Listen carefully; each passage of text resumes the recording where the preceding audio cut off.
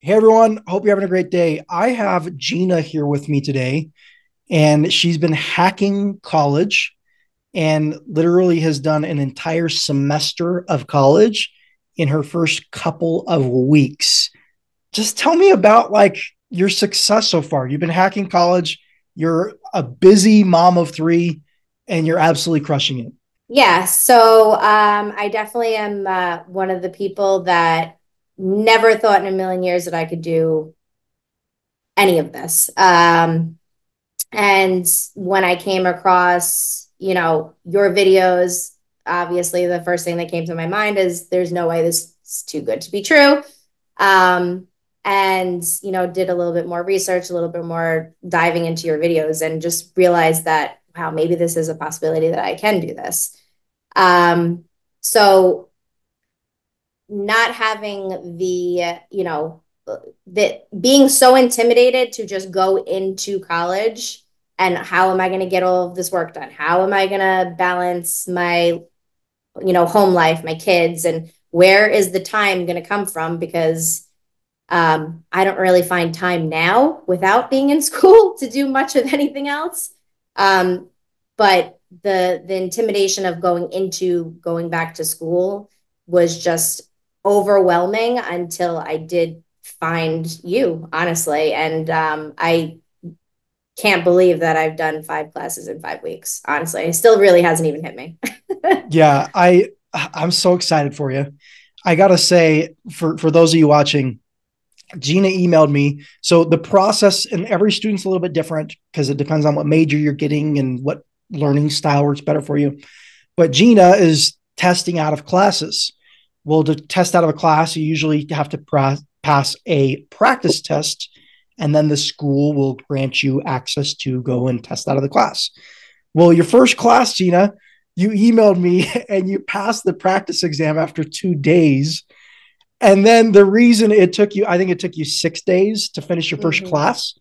But the reason is because you were afraid to take the exam. Yeah. So for those watching, like she's at 5 weeks and she's done 5 college classes. So we're talking like 4 month college classes. Like she's doing one a week in her free time. Well, the she should be going faster. She's been scared that she's not doing it right, and you could be going even faster. So I'm trying to push you to go even faster, Gina. I know you are. I know you are. My last class that I did, I probably could have gotten another class in that same week. But because I passed the pre-assessment so fast, I was like, there's no way I could do this. There's no way. I have to go back and read the material. Even though I passed it, I don't Mm-hmm. know why I was like, it's that second guessing of myself, which I tend to do a lot. I overthink, I second guess myself. So I probably, like we talked about, I probably could have gotten at least another 2 classes in by now. So I would have been at Mm-hmm. 8 instead of 6. It's almost this like we stop ourselves because schools, like we've learned our whole lives, like a bachelor's degree takes 4 years. Well, I'll start working with students and they'll like slow themselves down because they think that wait, this isn't supposed to be happening. Like I'm Yeah. going too fast. Yeah. They'll like subconsciously slow themselves down because there's a lot of nerve that comes with like going against everything you've been taught your whole life. It's the same degree. You're learning the same things. It's not like you're skipping stuff. You're learning what you need to learn. You're just not doing it the school's way. The school's way is like so outdated. Yeah. Um, like what are your thoughts about like what it takes to hack a degree each class versus like the traditional reading textbooks, doing homework assignments and quizzes and group projects and study guides and lesson plans and all that stuff? It's pretty different, right? Yeah, I think simplifying it and almost putting it into like, okay, so for me, I'm 38. So I've had life experience. I've had jobs in corporate America. So I'm not right out of high school where I don't have much, I haven't been out into the world a lot. But if you open a textbook and you start reading all of this material, it you tend to like step away from reality of what you know in the real world. You're just like, you're textbook smart. You're reading all of this stuff that you're like, okay, I think I know what this means. Maybe I do. I thought I did, but now I don't. It almost confuses you more. So if you simplify things like, you taught me to just break things down and really get to what they're asking you, that's what saves the time. Because there's so much stuff, even in the tests, that you think you have to know, but you don't. I have overstudied before. I know. I mean, I'm working fast, but I'm not working as fast as I probably could, because I am overstudying from being a little insecure on that. But once I get a little bit more into it, I'm going to be going even faster and faster. Um, but reading a textbook or reading material that kind of confuses you more, rather than just taking a very simple question and going, okay, how can I relate this to what I know already? And teaching you to pull certain terms out of it, it almost makes, I know for me, makes me understand it a lot easier. I have horrible reading comprehension. You give me something to read, I'm not going to understand it. It's going to take me 4 or 5, 6 times to read it. So, and even then, I really don't understand it. But if I have something in front of me that's a lot smaller that I could break apart, I can understand what's being asked of me and understand a whole chapter of knowledge out of that 2 or 3, sentence paragraph, rather than reading the entire chapter in a textbook. Exactly. And for those of you that are like, what the heck are you talking about? Like, how do you not just do what the school says? Well, let's say this is a textbook and the school wants you to learn everything in this textbook and every opinion that the teacher has because it takes a really long time. Reality is you only need to know like this much. So what we're doing is we're skipping everything else and we're only learning what's actually important to take into our careers, to apply to life, and to pass exams and get credit for college classes. It's a totally different process. Now, I have a lot of people that are like, to do this, you have to be really, really smart. One thing that stuck out to me, Gina, is you were like, I'm not smart enough. Like, I don't think I can do this. And then boom, you're like surprising and amazing yourself.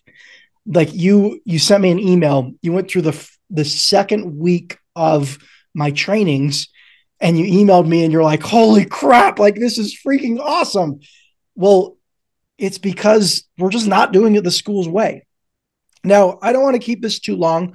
I want to keep this short, but I want to inspire anyone who wants to get a college degree, but wants to do it in months instead of years. Gina, like in your shoes, people that might be insanely busy, like raising families, and like you don't have time to be a full-time student. And coming from someone who never went to college because you didn't feel like you were smart enough. Like, what advice do you have for anyone who's like, can I do this? Should I do this?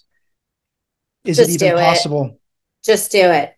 Just jump in. Get organized in the beginning, learn the hacks. That is huge. I think that helped me, is that I went through your whole program first before I even started.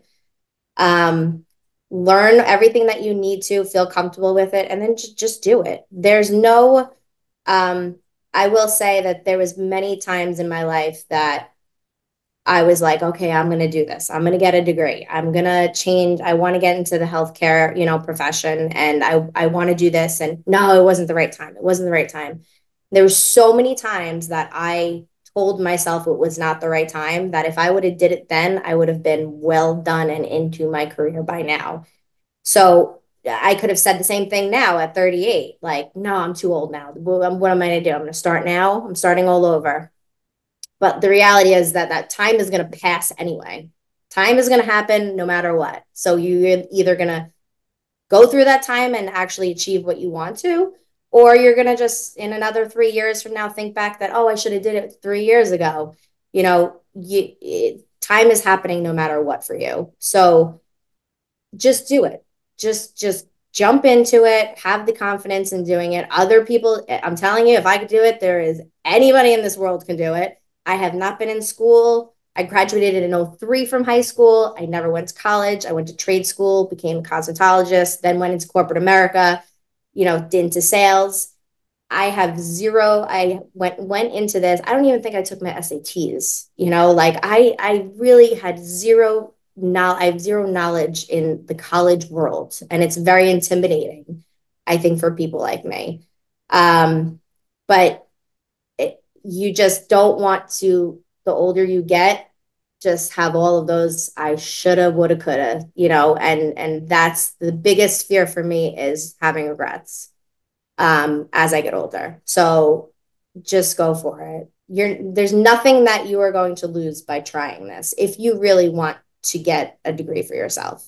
If you really want it, you have to want it. You have to study. You have to put the work in. I mean, I'm not going to lie. It's not easy. You definitely have to be disciplined with yourself. It's not going to just come to you for free, but nothing good comes that's free pretty much in this world. You're so right. And I get the hesitation to like move forward with getting a degree to go get better jobs and things like that. If you're doing it the traditional way and it's going to cost you $60,000 to $100,000 and 4 to 6 years of your life, like I get that, but it doesn't. It just doesn't. There are better ways to do it. You just can't do it the school's way. Gina's been talking about me helping her and my program. I have a program called Degree Hacking Academy where I teach people how to hack college.